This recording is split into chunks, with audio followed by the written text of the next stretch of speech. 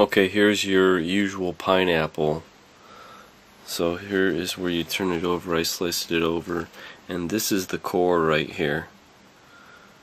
Now there's a compound that's called bromelain, and it's all in the whole pineapple plant, but it's very concentrated in the core here. And I always remember when you go to the store, they usually core the pineapple to take that part out. So what I did is the other half, I cut it up, and there's the actual core right there. So instead of throwing this away, it's a little bit harder than the rest of the flesh, but chew on it. This is where the highest concentration of this bromelain is.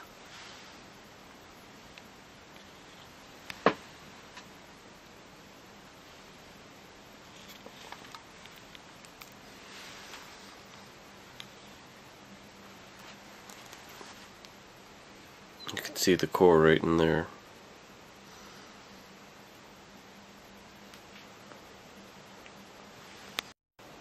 The natural occurring bromelain is a protein enzyme located in the stem, brown peel, flesh, and the core of the pineapple. There have been numerous university and government studies regarding the health benefits and the quantity needed of bromelain to reduce pain and inflammation. According to one study at the Louisiana State University, when the bromelain content in the pineapple core was measured, researchers found that the core had an even higher level of bromelain than the fruit peel. 100 grams of fresh pineapple provides 86 calories. Fresh pineapple is considered a high fiber fruit. Pineapple is rich in vitamin C also, which supports immunity. Additionally, pineapple is an excellent source of manganese, which helps with proper bone formation, and copper. The pineapple core is as nutritious as the pineapple flesh, providing numerous essential nutrients. This is the part that I found interesting. Bromelain works on a variety of fronts to encourage healing and discourage illness. It has antiviral, anti-inflammatory, and antibacterial properties. It is said to prevent unhealthy blood clots and improve digestion. A 2007 study found bromelain even more better than 5-fluorouracil, a chemotherapy drug, at treating tumors.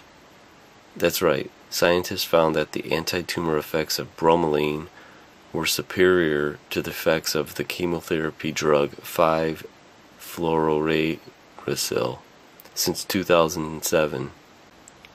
Research published in the journal Planta Medica found that bromelain was superior to the chemotherapy drug 5-fluorouracil in treating cancer in animal study.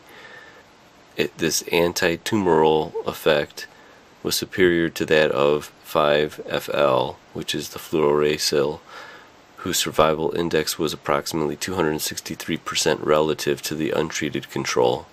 So there is a handful of compounds that have been discovered which exhibit the effect of selective cytotoxicity, which means that they are able to kill cancer cells while leaving healthy cells and tissue unharmed. This type of cancer treatment is intelligent, which is targeted and will not result in the death of the patient from collateral damage in what is increasingly a failed war not against the cancer being treated but the patient's irreversible devastated body.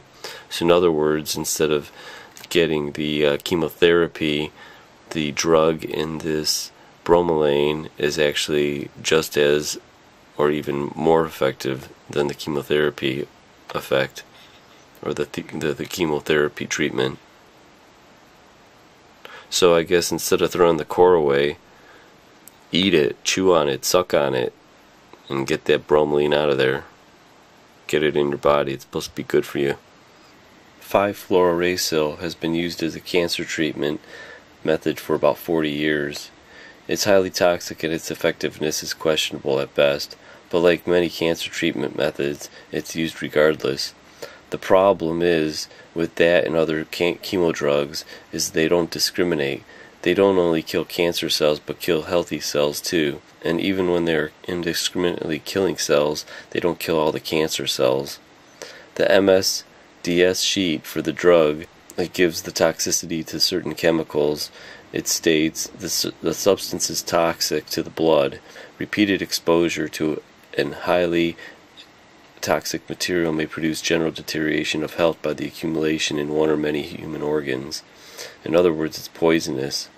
So on the other hand, bromelaine's toxicity is rated at 1.5 pounds, the same as the fluorophyllicine at 7.5 grams.